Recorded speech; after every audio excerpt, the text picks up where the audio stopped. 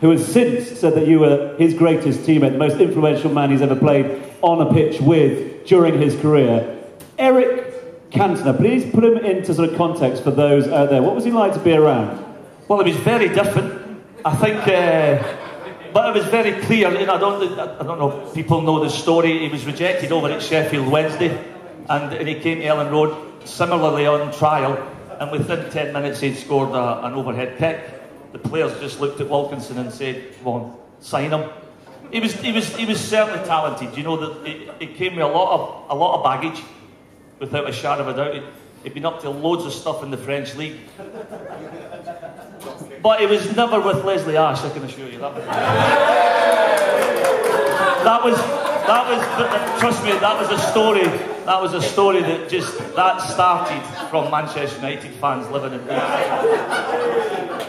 But as a player, I think there's a bit of a myth about Eric in the fact that, you know, what he did at Manchester United. But what he did at Leeds was, everybody says he was very influential, and he did. Maybe in 2 or 3 games. He only played about 10 games, I think, in the season we won the league. So he wasn't the sort of talisman that he was at Manchester United. The guy that drove that team was by far the captain. Strachan was unbelievable.